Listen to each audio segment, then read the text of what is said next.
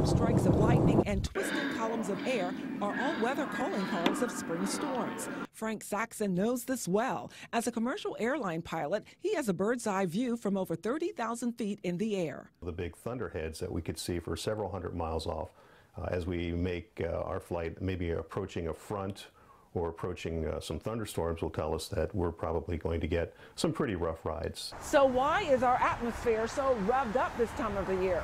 There are three primary reasons. The polar jet stream is one. During the winter, it dips well south and retreats back to the north during the spring and summer. Fast-moving air reaching speeds of over 100 miles an hour is a transport for developing storms moving over the country.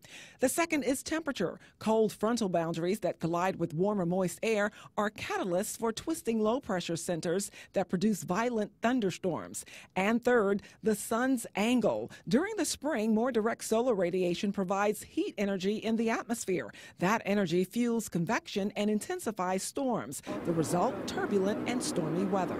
The biggest factor that we run into this time of year is turbulence.